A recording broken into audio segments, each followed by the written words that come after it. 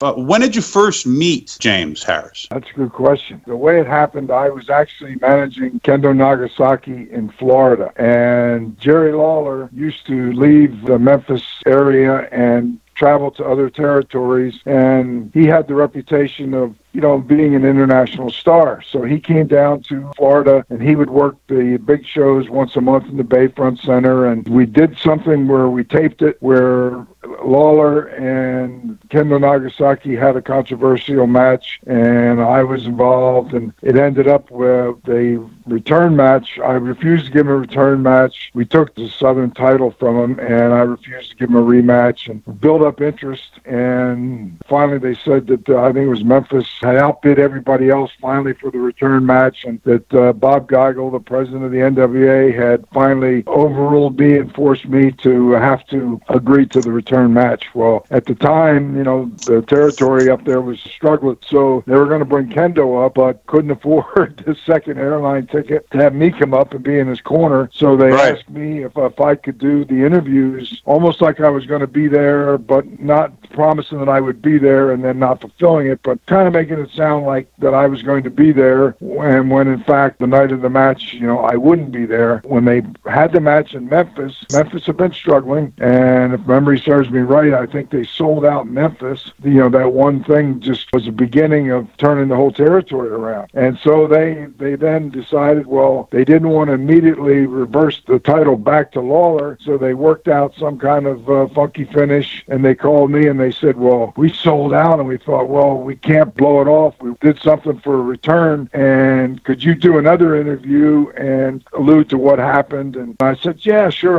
Eddie was happy to have me do an extra promo and mail it up there. And so this went on for a couple of weeks for return matches, and yet I was never actually there. And the fans up in Memphis started asking questions about, well, they're seeing me on the interview, and Kendo's there, but I'm not. And so finally they were going to have to blow it off with Kendo, and then Lawler and Jarrett talked, and they said, well, why can't we create our own Kendo Nagasaki-like character? Jim Harris had been wrestling there years before, and he had been in England, finished up in England, and just made a living, but didn't really have a lot of money. And he came back, and he was going to show up with an extra pair of tights to sell. I mean, that's how tight things were. Right. So, and what happened was a return match between Kendo Nagasaki and Lawler. They ended up getting 3 matches out of it where I would do the interviews, but I actually wasn't there in the corner. And finally, I claimed, you couldn't get away with it now, where basically I was going to be there and somebody called in a bomb threat on my flight, and my plane was held up, and I was... Can't use that reason no more.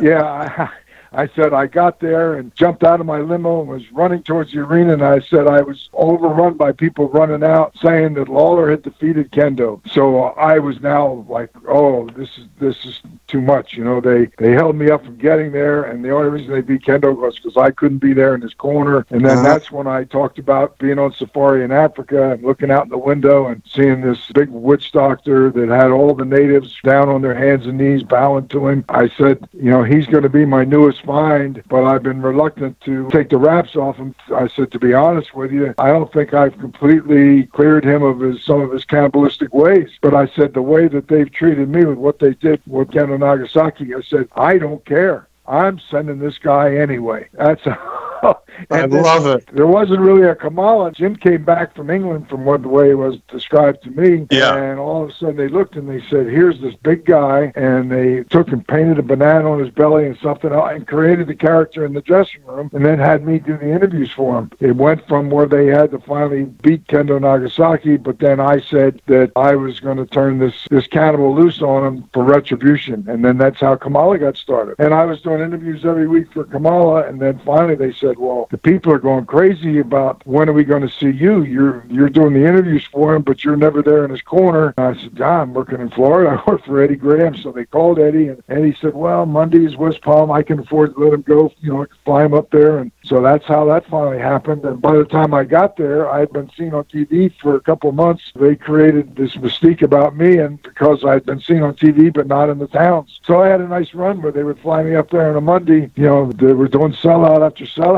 So it's just one of the crazy stories. The stories are original and unique, and this is as original and unique as any of